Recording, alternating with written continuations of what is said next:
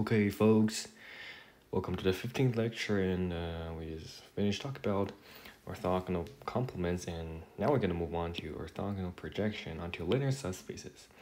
And after that, we're going to have a brief introduction on what are algebras over the field. Okay, so let's start with a definition that what is an orthogonal projection? So given an inner product space and a subset of V such that it is finite dimensional. Why we require the finite dimension to be finite? Because here that makes the function orthogonal projection of V onto U, the function, be well defined. Why? Because it takes V equals to U plus W to U, where U is in U and W is in U perp. Right? We know that we require finite dimension to have V is equal to U plus U perp. We need U is, the dimension of U is finite, okay? So here we just take V equals to U, okay? Takes PUV to U. So here's a list of observations. First observation is that it is an operator on V. Now let's verify this really quickly. Given V1 and V2, right, we have a decomposition of V1 and decomposition of V2. And we take their sum and we can regroup them like this, right? Which means that PU of V1 plus V2 is equal to U1 plus U2, right? Because we say that we remember that as long as we have a vector in V that is equal to a vector in U plus a vector in U perp, then this decomposition is uniquely determined, which means that by definition, this is our PU of V1 plus V2. But U1 is equal to PU V1, U2 is equal to PU V2. Right, so it is as desired. And to check the scalar condition, right, lambda is equal to this, which means that,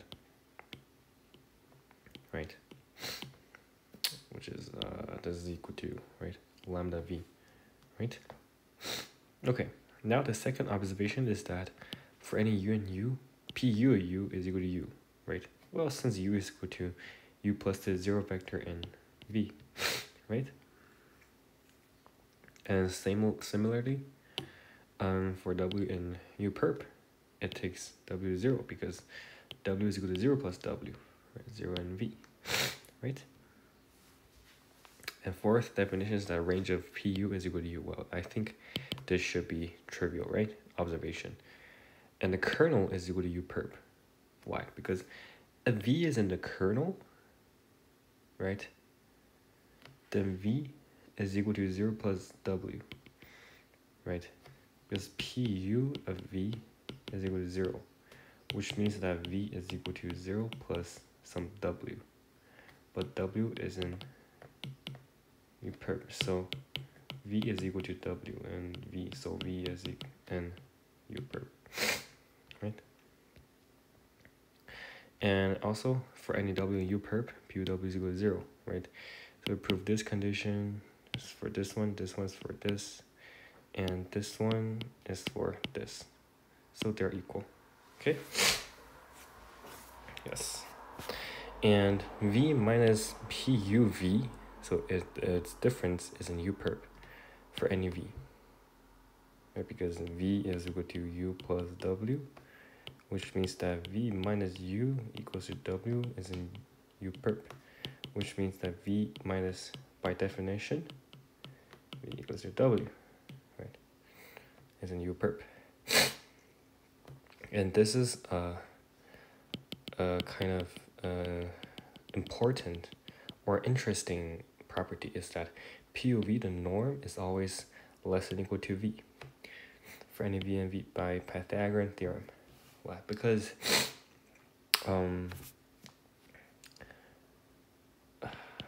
PU of V plus W, right, squared is equal to PU of V squared plus w squared, right? This is by Pythagorean theorem, right? And this is less than or equal to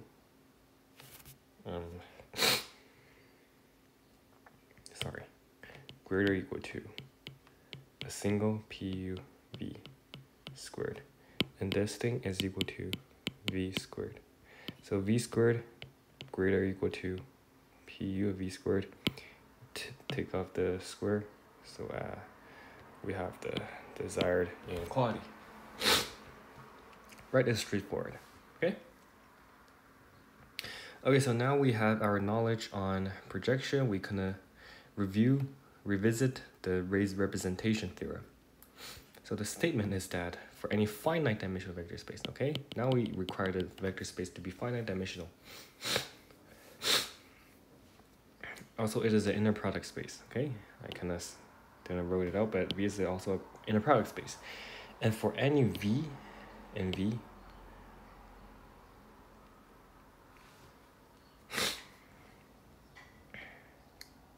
for any phi V a linear functional, we define the phi V linear functional that takes U to the inner product of U with V, right? For any U and V. So we define this a linear functional in this way. And the representation theorem states that it takes V to phi V, right? It is a bijective map. Okay, so this map is a function. Let's call it. It's from V to what? To the dual space. Right? It's a bijective map. Okay, and if V is over R, then it is linear. So it's a homomorphism. Over C is not, right? You can check it by yourself, because if we're like swapping something, there's like conjugates and something happening. But R conjugate is equal to R, right? Okay, so basically, for each V, we associate a linear functional, and this map is bijective map. First, we prove that it's surjective. We prove that it is surjective. To prove that it is surjective, well, first, for any linear functional, if the zero map, then it is equal to phi 0. Okay, so we assume it is not a zero map. Then, kernel, it is not equal to V, right? If it's not 0, then the kernel is not entire space. If the kernel it is not entire space, which means that its complement is not just a zero vector, right? So from this, we can just let a non-zero vector W be in the kernel complement. Okay, kernel complement of kernel. Complement kernel. Now we define V in this way. Okay, we define V in this way. Why are we defining in this expression? Well, first it is in the complement of kernel, and V is not equal to 0, right? Because why? First, V is not 0. This is not 0, right? Phi of W is not in kernel, right? W is not in the kernel. Because if you're in the kernel complement, then you're not in the kernel. Because W is not a zero vector. It is not a zero vector, so it is not in the intersection. Only zero vectors in their intersection, right? It is not, if it's not 0, then it's not in the intersection. W is not in kernel, which means that this is not 0. So this is not 0. So this is not 0, right? And W is not a zero vector, right? Which means that V is not a zero vector. Okay? And it is in kernel complement of kernel because you can view this as a single alpha W, right? It is itself a vector subspace, right? So it is closed under scalar multiplication. So V is in the complement of kernel. Complement of kernel is itself a linear subspace. Okay, so now we take the norm. We take norm on both sides. We take norm on both sides, which gives this, right? This, and this. Boom, boom. We have this left. And phi v, if we apply phi on both sides, we observe that phi of w, right? And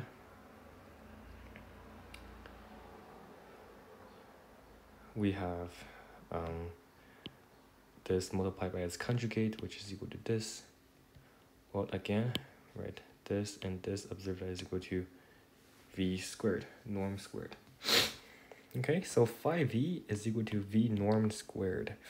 So for any u in v, we have u, we can write u in this, like this, right? Phi u equal to phi v, and this, right? It's the same thing. But phi of this thing is equal to 0. Why? Can anyone tell me why?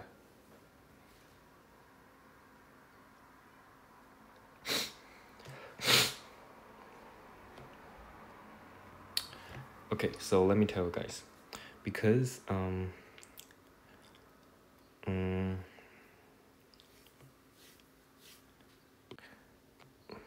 which is because this is equal to phi u minus phi u, phi v, right, is equal to 0. Okay, so this is equal to 0, which means that it is perpendicular with v, right? Why is it? Because v is in what? V is in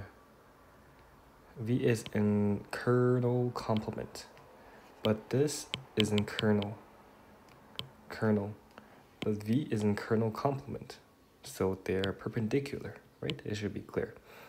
So their inner product should give you 0. I mean, no. I mean, their inner product should give you 0, and the inner product of u with v, right? Inner product of u of v, which is inner product of u of v, which is the inner product of this with v, right? This entire thing here.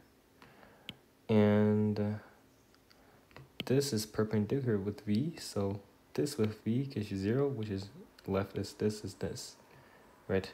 So this and v, right? But this and v, notice that we have a scalar in front and v, right? Which is exactly this thing. And this is norm squared cancel, equals to phi u. So uv is equal to phi u, right?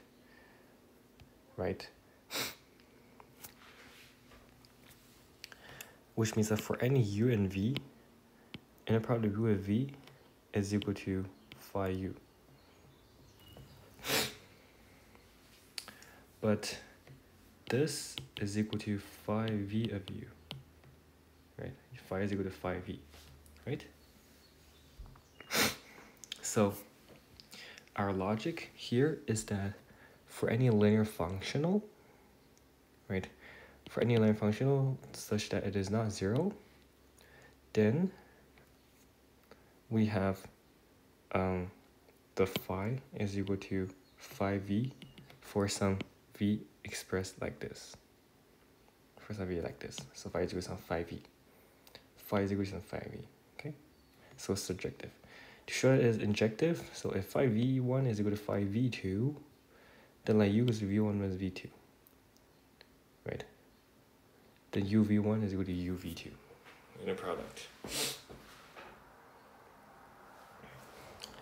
From this, we induce that v1, if you don't believe me, right, is equal to v1 minus v2, right? So this gives you v1 squared minus v2 v1 is equal to v1 v2 minus v2 squared, right?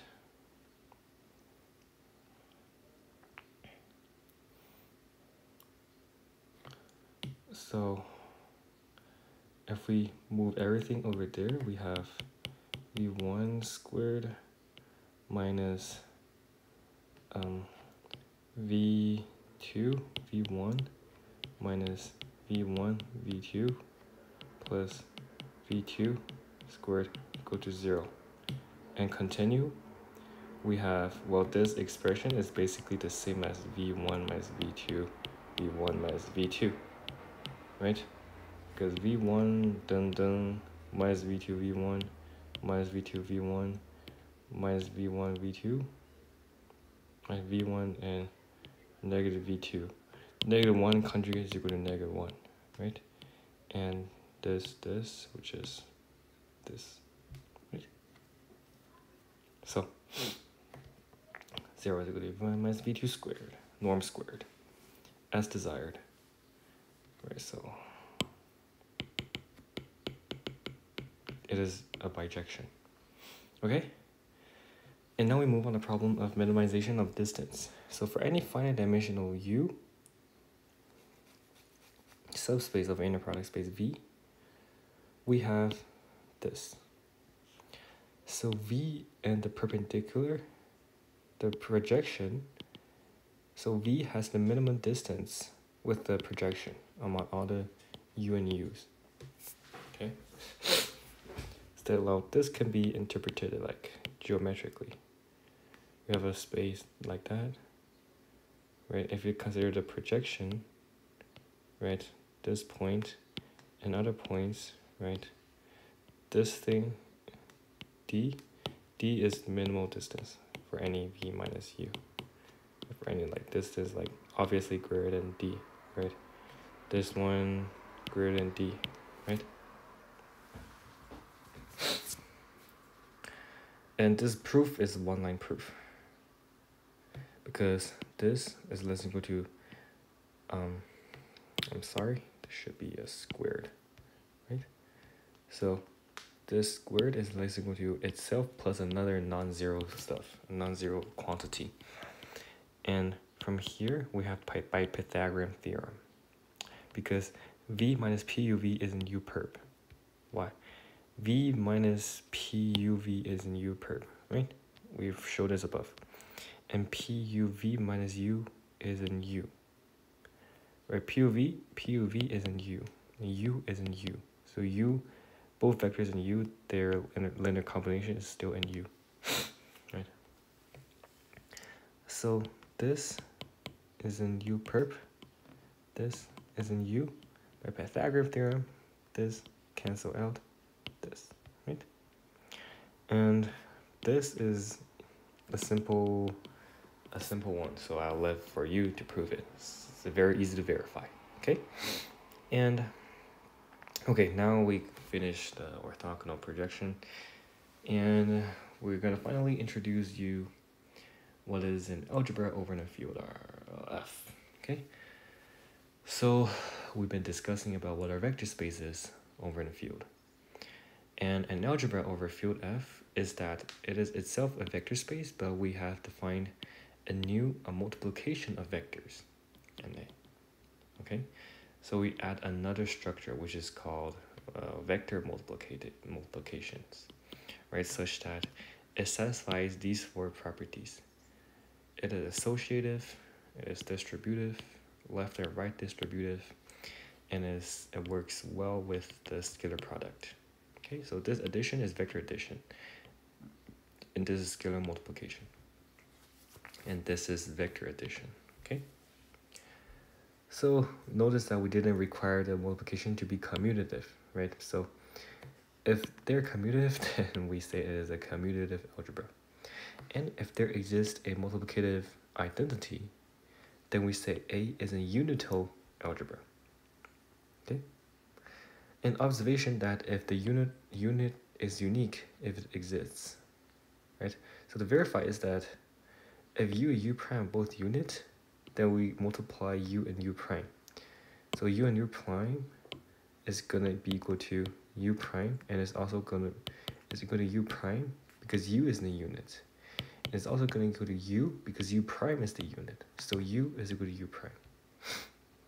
So it is unique if it exists. So we give it a notation called 1A as a unit in A. Okay? And some examples, some good examples. The vector space of continuous function from 0 to 1 to R is a commutative and unital algebra. Right? If we define the function, if we defined f times g, fx is equal to fx times gx. This is multiplication on C, 0, 1, R, and this is multiplication in R. Okay?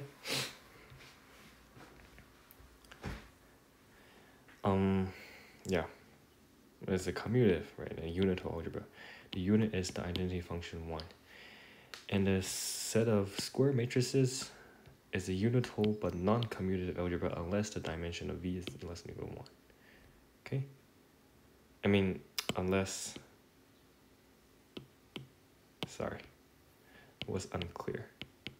Should be unless n is equal to 1. Okay? I was saying the dimension because I always relate matrices with operators on vector spaces. Right, so, yeah. Yeah, so here it comes. Operator on vector spaces. We define their product to be composition. And it is a unital algebra. Right? The unit should be clear. It is the identity map, the unit. Right? And it's non-commutative unless dimension V is less than or equal to 1. From here, why is this true? Because we can relate operators to a matrix, right? Matrix multiplication the composition of linear maps, which is the same as T2, matrix multiplication, right? If it's a 1 times 1 matrix, 1 times 1 matrix, A times B, which is equal to same as B times A, but is not commutative unless less than or equal to 1. Okay. And the trivial case is left for you to discuss. Like there's a trivial and it's only 0 vector inside, right? So good. Some remarks. For V be finite dimensional, we can fix some bases, and any operator can be uniquely determined by assigning values on T on the spaces. Right? So we have a bijection here. For T, we have a bijection on T zeta1, T zeta, right? And recall that we can also form a matrix of T with respect to the basis. We call it MT, okay? So phi from L1, this takes T to the vector, take the vector, our vector is operators to the matrix of T. And this map is a unital algebraic homomorphism. Oh my god. Okay, let me just copy from my lecture notes.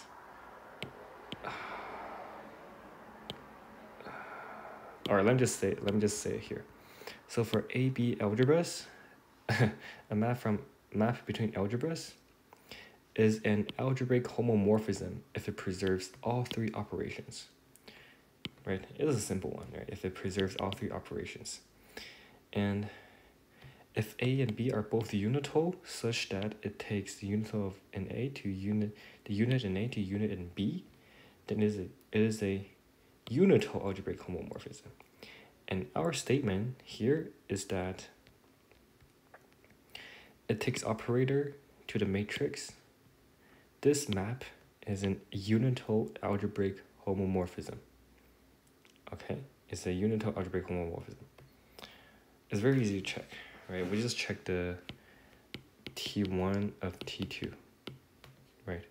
Phi of T1, T2, which is phi of T1 of T2, right? Which is a matrix of T1 of T2. But remember how we define matrices, right? Right, which is equal to phi T1 times phi T2, right? And it is unital because it takes it takes the identity on V to this, right? Okay. So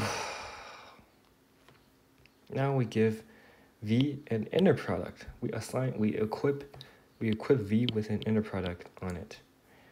Well, which is still finite dimensional, and by Grand-Schmidt, we can let it be an orthonormal basis of V, right?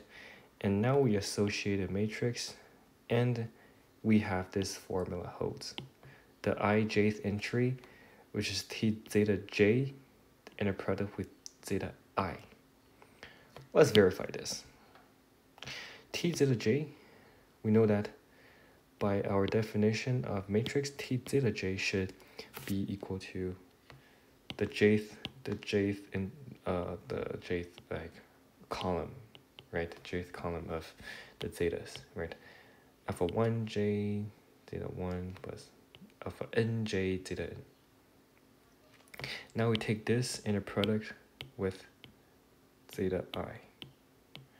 Notice that it's an orthonormal basis. It's orthonormal, which is orthogonal, right? So the only one was survived, which is ij. But this is equal to 1, which is equal to alpha ij. So alpha ij is equal to this, okay? All right, so this is a self-introduction. I mean, not self-introduction, sorry. It's a short introduction. Well, which is also a self-introduction of algebra, right? Algebra gives himself a self-introduction of what I am, right? I'm a vector space, and I also have another multiplication defined on myself, such that it has these 4 properties. It works really well with other operations, and we didn't require any units. We didn't require it to be commutative, right?